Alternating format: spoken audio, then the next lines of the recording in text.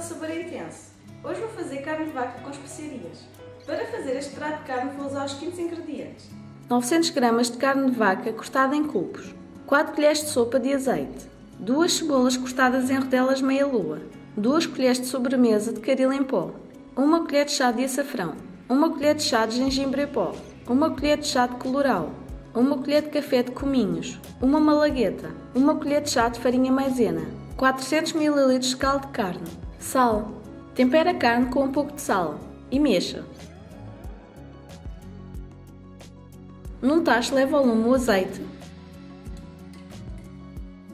e as cebolas. Mexa e deixe fritar um pouco.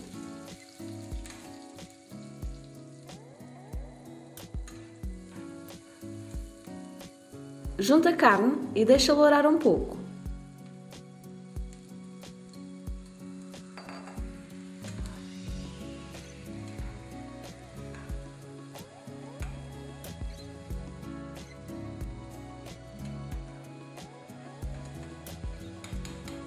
Adicione o açafrão,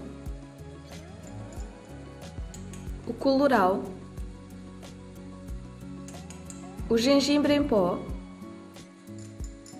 os cominhos, o caril e a malagueta. Mexa.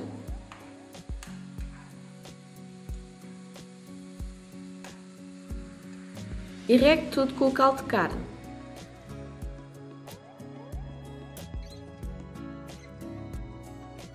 Tape e deixe cozinhar aproximadamente 40 minutos até que a carne fique tenrinha.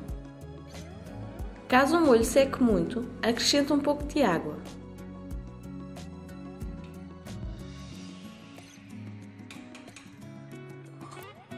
Dissolva a farinha maisena num pouco de água.